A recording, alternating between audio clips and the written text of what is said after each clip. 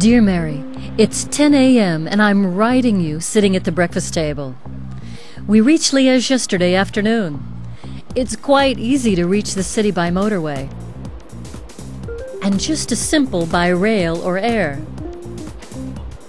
By car, you have to travel through the upper parts of the city, from where you can see Liege is located at the bottom of a basin surrounded by hills. Several church steeples are visible from that height and not blocked by the numerous buildings. I am enjoying my coffee in one of the many places that offer a wide choice of pastries from early morning. Liege appreciates fine eating and drinking. There are many cafes and terraces full of incredible, hospitable, warm, and friendly people of this city. I wanted to eat a fricassee made with 2 fried eggs accompanied with a slice of bacon or a slice of bread and syrup. The syrup here is not runny, but more like molasses made from apples or pears or both. The first meal of the day is topped off by a fresh piquet. This is a white gin, a cereal alcohol that the good people of Liege love to drink. Our suitcases were unpacked. We rushed off to enjoy a panoramic view of Liege from the citadel. What a wonderful sight it is, a city with a river flowing through it. The river Meuse symbolizes Liege's lyrical dimension. Liege, spawned by the river Meuse, from its creation in the 8th century, is steeped in the influence of this body of water. This giant waterway has long been the driving force behind the city's trade and its relation to the entire world.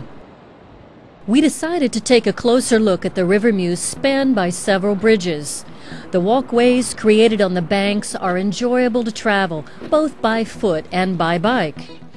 The longest bridge is the Arches Bridge, which was first built in the 11th century. The most recent is the Liege Bridge, a magnificent stayed girder structure. But for me, the most wonderful is the Frenier Bridge. It was built in 1905 World Exhibition, which was held at this very spot.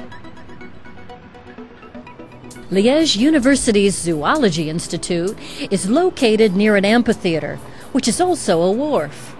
It houses 2 museums. First of all, the Science Museum, then the Zoology Museum, which treasures over 72 whole skeletons, including an 18-meter-long whale and an aquarium. It's the largest aquarium in Belgium and one of the most popular destinations for tourists.